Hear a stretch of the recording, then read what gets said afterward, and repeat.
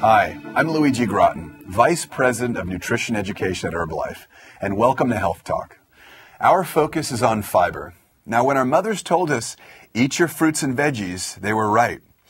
They're an essential part of our diet, providing a wide range of vitamins and minerals that serve an array of important functions in the body.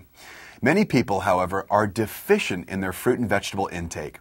The average person falls far short of meeting the fiber recommendation of 25 to 30 grams a day. In fact, most of us only eat about 15 grams. So what is fiber?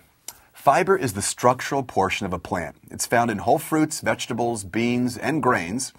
Now, different types of fibers have different effects on the body, and it's important to get plenty of fiber from a variety of sources. Water-soluble fibers are found in apples, oranges, carrots, potatoes, oats, barley, and beans. These are types of fibers that delay the time it takes for food to pass through the system, so they provide a feeling of fullness. They also slow the absorption of glucose, or sugar, from the bloodstream, helping to lower the blood cholesterol levels. Water-insoluble fibers are the other type of fiber. They're found in vegetables, wheat bran, corn bran, rice bran, and most other whole grains. These fibers speed up the transfer of food through the intestines, and they also trap water.